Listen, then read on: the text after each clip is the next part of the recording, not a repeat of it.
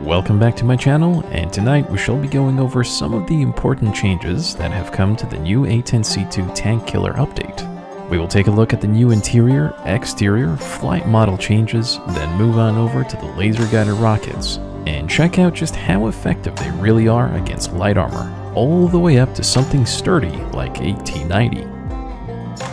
Now, as you can see, the exterior model is just absolutely gorgeous. When the lighting hits it just right, you can really see all the rivets and wrinkles in the skin, as well as how bumped the nose is after all those refueling boom accidents.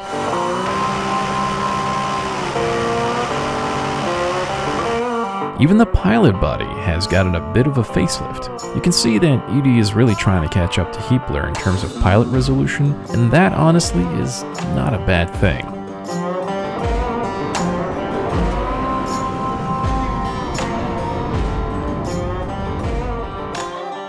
Now, if you're transferring from the regular A-10C over to the A-10C II, you're going to need to double check your controls, because I found that there were some issues. If I press escape and go to the controls, and go A-10C Real, and go to the HOTAS section, the one thing that for sure was off is the trim. The trim was obviously view, which is normal. This always happens with new modules. But the thing that really tripped me up was that the coolie hat was done improperly. This was wrong. Only the left and right was done correctly, and the up and down was not. So double check your coolie hat controls for sure. And obviously go into your access commands and make sure that you take away everything from the rudder pedals, because everything's bound to your flight controls like pitch, roll, and whatnot, because I don't know, DCS still does that for some stupid reason. But the pitch and roll had the correct axis tune that I have over here, so that carried on over perfectly well. The only thing I had to do was invert my vertical HOTAS slew, and that's pretty much it. Everything else was pretty much on par with what it was supposed to be.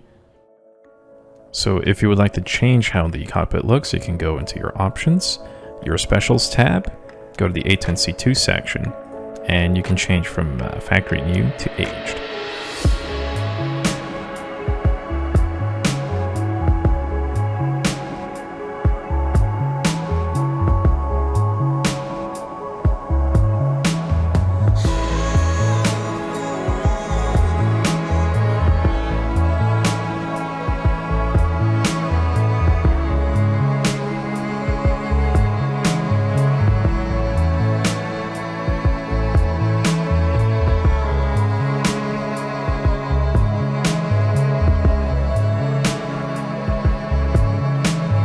I don't know which one I like more, but you let me know down in the comments below. Are you team new or are you team old? Obviously, the main concept here that we have that's new is the helmet mounted system display. Now, this display has a control panel that is now active over here, and all you really have to worry about is setting it into the on position. And we still don't have the radio panel over here, so we're missing the correct radio panel on the side. And of course, the helmet mounted display. So if I press DMS left long, I can turn it on. And if I set the coolie hat up twice, one for heads up display, which it's already at, and another time up, you'll see the little dot. And now if I press DMS up and down, I can work the intensity of this thing. And boy, is this a ton of fun to use. So I got some targets up ahead here at this airfield, and first thing I'm going to want to do is hit the air to ground, make sure that the targeting pod is actually active. So if you take a look, it's now looking at our current position, and I have the nice little wedding cake over it. I do have some tanks just sputtered around. For instance, I have a row of tanks over here. So, you know, there's several different ways that you can get your targeting pod on this. I have to make sure that I make this my soy, so coolie head up short, and now I can use the slew sensor, and it slews that little box that I can move around as I please. I could set this as my new SPI, so if I press TMS up long, that'll set it as my current SPI, and I can then go to my targeting pod and just simply press China head forward long, and now it's looking at those tanks that we have over there. So really quick and easy way of getting your targeting pod on target, essentially. And as you zoom out, the box gets bigger. As you zoom in, it gets smaller. So it's got a really nice representation of what's going on there. If I press DMS left short, I have the targeting pod overlaid at the bottom of the hammocks. It's a little difficult to see depending on the contrast. As you can see, black hot actually looks a little better.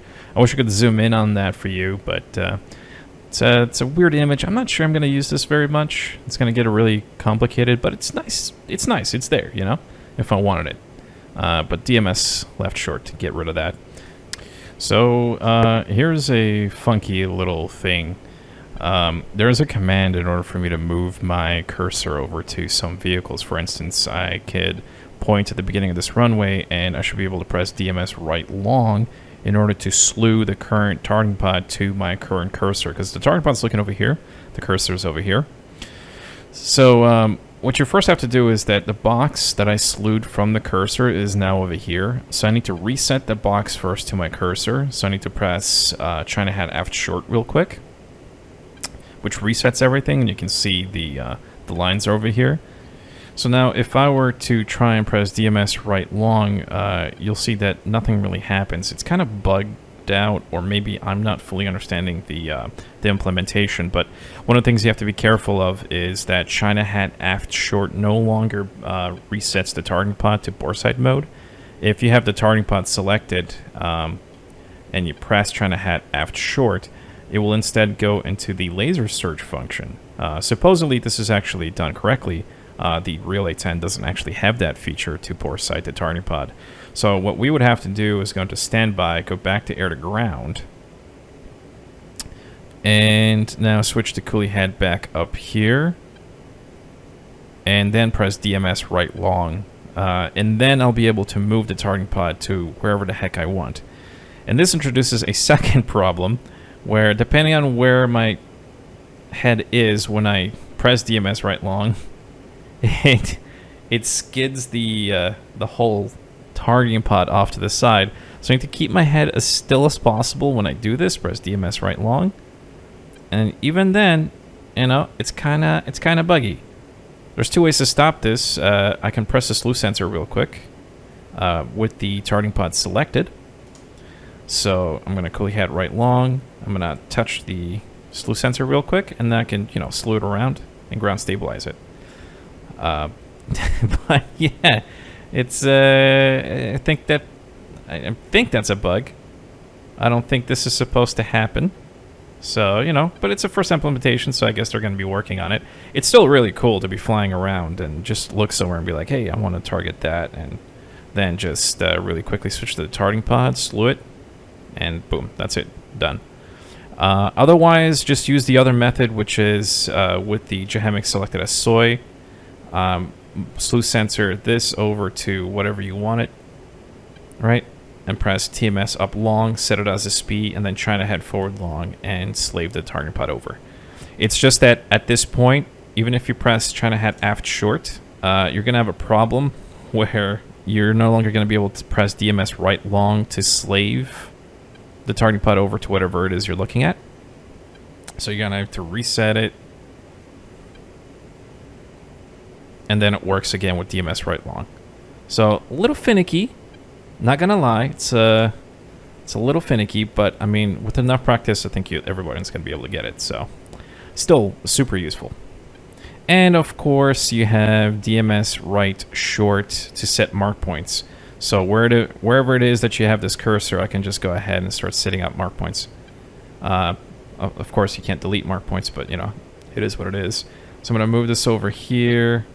Right now I'm using the targeting pod to slew, so let me switch over to the hammocks, and now I can use the cursor on hammocks to set the mark points with TMS right short. So there's one tank group, there's another tank group, here's another tank group, and here's one right here, and I think there's one right here somewhere. I can't really see. So hey, let's move our targeting pod over there. Check it out. This. Oh yeah. There's definitely a tank group there. Just set a mark point with the targeting pod, and boom, we got all the mark points set. That's pretty cool. The only thing is that I can see all of my waypoints but I cannot see all of the mark points that I've set up. I wonder if I have to switch this over to mark point.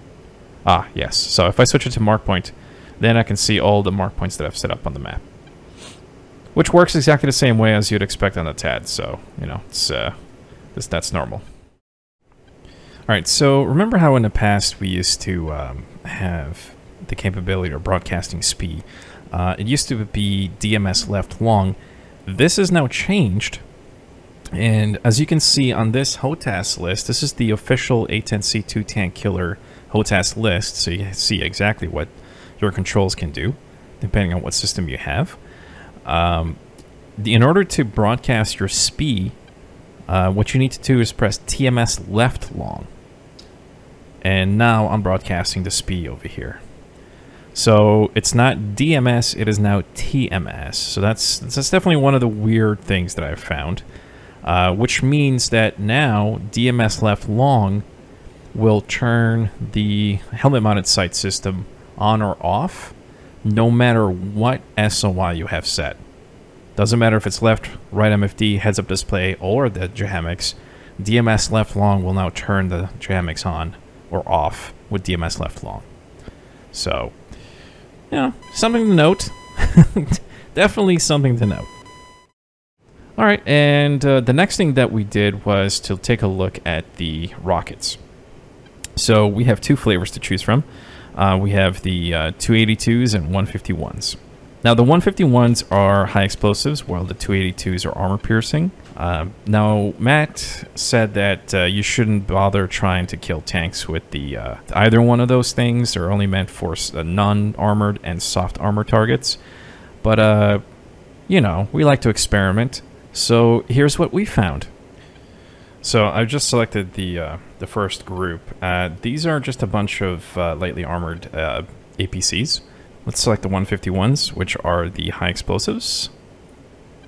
And let's just go ahead and turn our latch on, because I don't want to hold the laser button down. And the range of these things, they say it's 5 nautical miles, but we've been able to shoot out towards 6 nautical miles. 6.5. So what I like to use is the slant range over here for the rockets at the bottom, or the slant range for the target pod, which should be pretty close to what you see over here. And it doesn't matter if you start firing the laser before or after. We've seen that it makes almost no difference, but it is fun to watch these things fly. So we're at 5.1, where I can just go ahead and shoot it. So I'm going to go ahead, shoot, and then laser's on. Now it's tracking. Remember, this is the high explosive one. And as you can see, it kills the APC.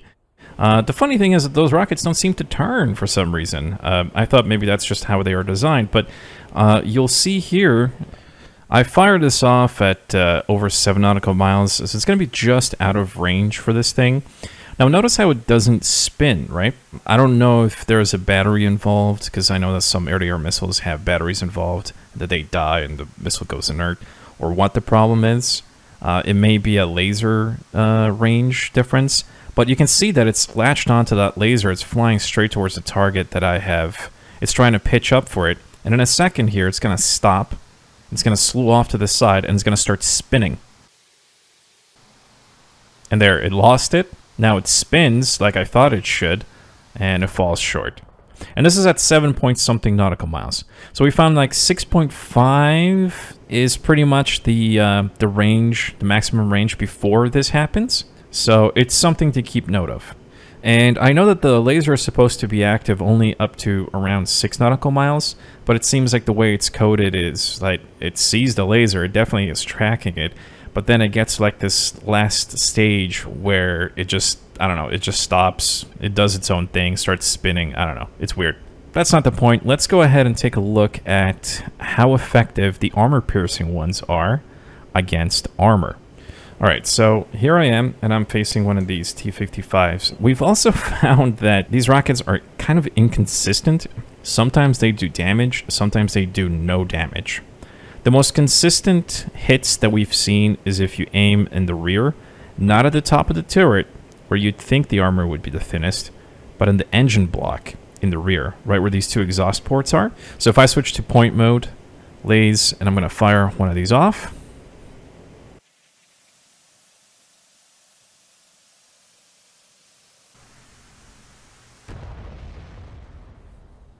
You'll see that it has damaged it. It's moving, so it definitely felt it. And if we take a look at the health of this tank, you'll see that it actually got about a third of its health down. So I'm going to select a brand new tank, and I'm going to fire off 3 of these missiles into the butt end of the tank. Lasers on. Let's see what happens. Boom. And 3 is all it takes to take care of a T-55. So as you'll notice, the T-72 does have reactive armor on the sides, the front, and the top. So we were testing out to see whether or not hitting it in the turret, in the top back where there is no reactive armor, would do anything. And the answer to that is no. It either wasn't registering any damage whatsoever, or the reactive armor was bouncing back the rockets. So the place where we had to shoot these things at is basically the engine section where the oil containers are in the back, and that gave us the most consistent result in terms of killing these things. Unlike the T-55, however, the T-72 requires 4 rockets in order to kill it. 3 will bring it down to about a quarter health, which could be desirable if you just want to finish it off with guns right afterwards. But if you want to kill it, 4 is really the way to go. And what you have to do is also make sure that you spam them really quickly, 1, 2, 3, 4. Because if there's too much of a gap between the rockets, the tank will actually react, and it will turn to the side, and when it does so, that last rocket is going to hit the reactive armor on this side, and it's going to completely repel the rocket. So, yeah, you're going to be wasting that last shot. I'm going to laze and fire.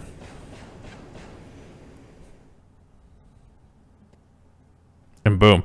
Here's that example of the missile basically doing absolutely 0 damage. The T-72 didn't feel anything. He basically didn't even move. So there's that silly situation where we're not really sure what's happening, and it's being really inconsistent in terms of when it actually deals damage and not. We think that maybe if you're too shallow, the rockets may be hitting underneath the tank and it's not doing anything. But we're at 10,000 feet, and the target is basically right down here, right below us. So that really shouldn't be the case. So we try to aim up here, but not at the top of the turret.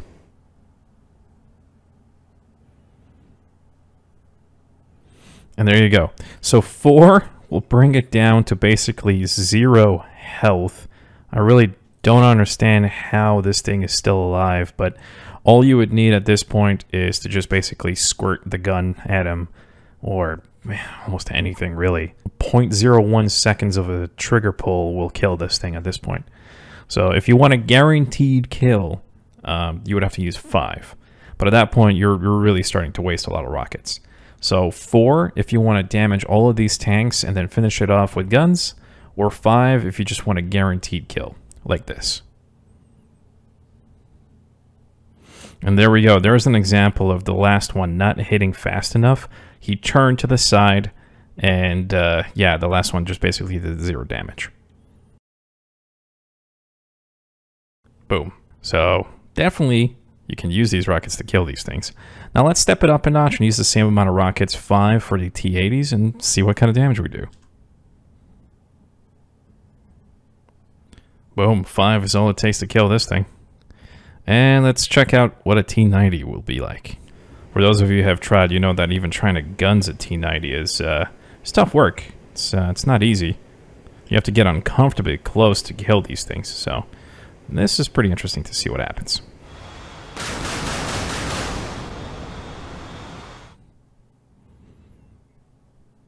I fired 6, but as you can see, the 5th one actually managed to kill it off.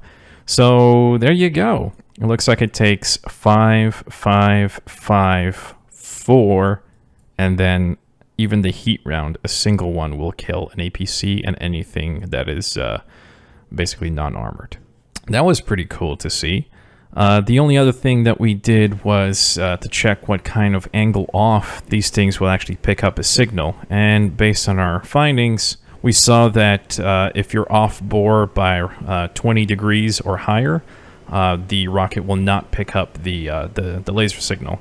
So we would say around 15 degrees off bore is about the maximum you should ever try. So if we try and fire from here, you'll see that the Hydra is just not picking anything up. And then as we start getting closer,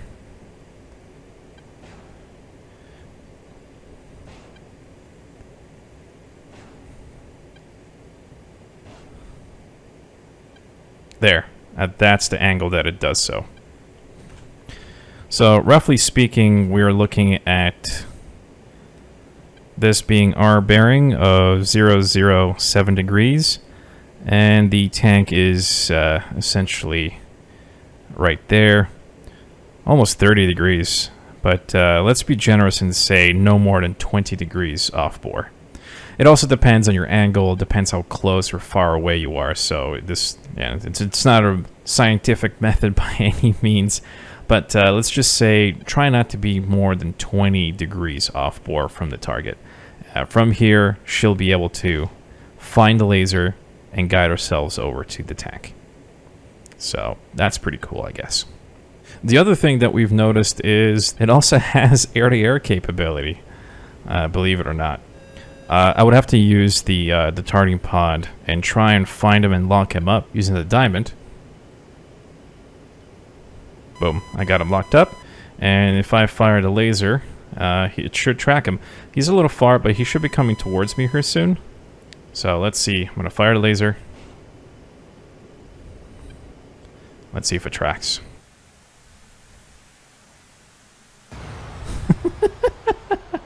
That's just stupid. That's just dumb.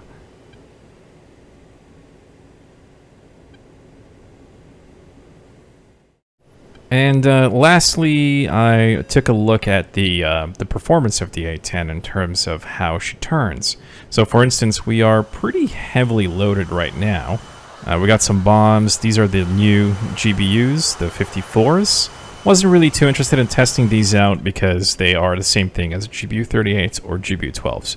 There's really no difference. The only thing that's different is the fact that you can either use laser or GPS coordinates. So looking at the performance of the aircraft, remember before, if you went past the solid tone and went into the chopped tone, you would start stalling your wing.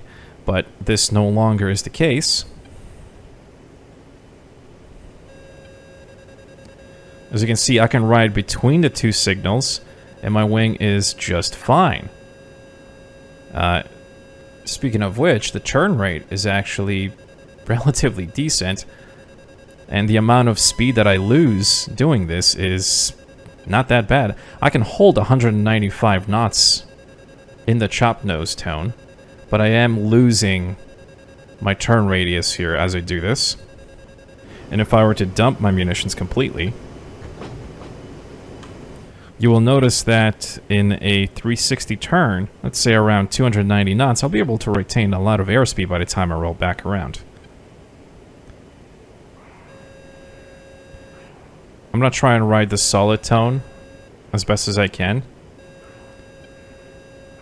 But look at that. Look at the turn radius. I'll be honest, fighter's going to have to watch out. And 220 knots. So, you know, we lost, what, 60 knots in the 360 turn? That's not bad. That's really not bad. So this means that, you know, fighters now, you know, they can't really get too cheeky. If they do, they're gonna pay a very hefty price for doing so. So, I don't know about you, but at $10 for an upgrade like this, I think it's really worth my money. So in any case, I hope you guys enjoyed this little preview of what the A-10C II Tank Kil looks like.